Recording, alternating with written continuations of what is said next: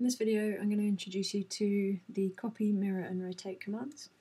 What I've got here is just a selection of CAD blocks from the First Architecture website. You can download these for free, so if you head over there you can get hold of those. And then I've just got this little house here, so I thought a good way of demonstrating these tools is to just put some of this furniture in the house. So we'll start off with the copy command. It's really straightforward. And there aren't many options that come with it. So let's take this sofa here and we just want to copy it over into the lounge area there. So I'm going to start by typing CP, which is for copy, press enter. I'm going to select the object, you can see it's selected there, press enter, and then it's asking me to specify the base point. So what I tend to do is pick a base point on the item I'm copying. Doesn't really matter where. So there we go. I had ortho on just there, I've just switched that off. So now you can see my cursor has the item of furniture attached to it. So as I come over, when I've selected where I want it to go, click, and you can see it's now trying to copy another one. So if I only want to make one copy, I can either now press escape or enter, and that will finish that command. If you copy without specifying the base point, I'll show you this again, select object, let's say I just randomly click to start the copy, your cursor is then away from the item that you're trying to copy, and this can get a little bit kind of frustrating because you may snap to other things and the furniture's not in the right place and stuff like that. So it's usually best to specify a base point on the item that you're trying to copy. So that's it with copying, it's fairly straightforward. So let's move on to mirroring. There are a couple of little things that you can do with mirroring that's really useful. So let's say, for example, in this room we're going to have another sofa on the other side of the room facing that sofa. So we could copy it and then rotate it round to get it the right way around, or alternatively we can mirror it, which means we're just cutting out one command. So instead of having two commands, doing a copy command and then having to go back and do a rotate command, we can just straightforward mirror it. So I'm going to select the item, I'm going to press MI for mirror, enter. Now you essentially here have to create a line that the item is going to be mirrored from. So what I'm going to do in this case is draw an imaginary line through the middle of the room so that the sofa ends up being over here. So it's asking me, you can see on my cursor there, specify the first point of the mirror line. So I'm going to click, and now it's asking me specify the second point of the mirror line. So I'm going to bring my cursor over, and you can see it's starting to show me where the item's going to end up. Now I'm going to just quickly turn ortho on, which allows me to keep nice straight lines. The shortcut for doing that is Option L on a Mac, or I think it's Control L on a PC. So as we can see, it's mirrored it directly across, and I'm just going to click to finish.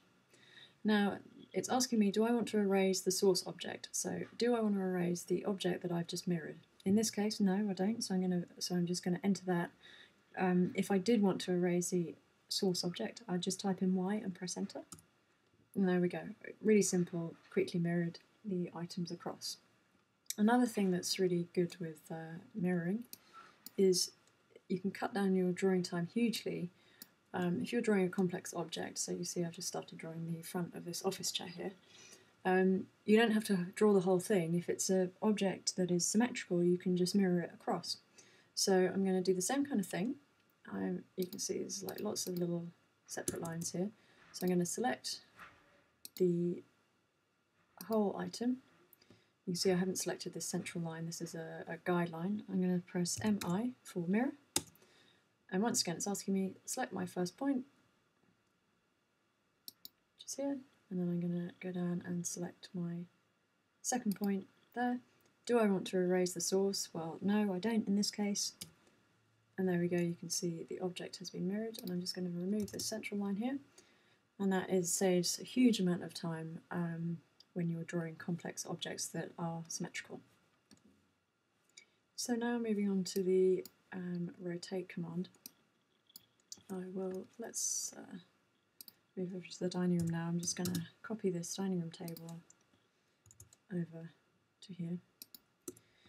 Now to start with, let's just do a simple rotate. So I'm going to type RO for rotate, press enter, select my object, press enter, and I'm just going to sort of randomly click in the middle of this table, and you can see as I pull the cursor around, I haven't clicked again, I've just clicked once, it's showing me where the rotation is going to end up. So let's just say I'm going to rotate it like that.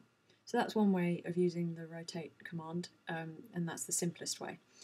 But it can also be the least accurate way. So let's try another way. I'm going to press RO for rotate. You can see in this case I've selected the item first, so it won't ask me to do that. And then it's asking me to specify a base point. Well, because I kind of want this to rotate around the center point of the table again, I'm going to click in the middle. But this time, instead of just randomly pulling the table around and trying to get it roughly in the right place, I'm going to specify an angle. So I'm going to type in 90 degrees and press enter, and you can see it rotates it to 90 degrees. So that's another way you can use the rotate command. There may be some instances where you want to rotate a copy of something. So again, let's just highlight this, RO for rotate, and specify the base point again. This time I'm going to specify a different base point. As you can see, it's starting to show me the rotation already. Now at this point, in the command bar, you can see in the bottom left hand of my screen, it's also giving me two other options. So it's saying I can specify a rotation angle, or I can copy or reference. I'll show you reference in a minute, but to copy, so I'm going to press C for copy, and I'm going to rotate 90 degrees again. So I'm going to type in 90, press enter. You can see it's rotated the table from the point I selected at the back of this chair, and it's rotated at 90 degrees, but instead of getting rid of the original one, it's just given me a copy. This can be quite a useful little tool. Now, the other thing we can do is rotate along a reference line. So let's say you don't know the exact angle you want, but there's a line that you want to rotate it along. So let's say, for example, I'm just going to do a little line here at a random angle, like that. So I'm going to want to rotate this table along that angle. So again, I'm going to select the table, RO for rotate. Now, this time I'm going to select the base point where that line is. You can see it's starting to show me how the table is going to rotate. Now this time I'm going to press R for reference down here at the bottom. So I'm going to press R, enter. Now it's asking me to specify the reference angle, but what I'm going to do is I'm actually going to click on that corner again, and then I'm going to click along the edge of this table. So this is setting the items line that you're wanting to rotate. So here we go. So you can see now that this table is rotating along that line, and I'm now able to bring it round and snap to the line that I've just put in place there. So that's how you can rotate using the rotate reference command.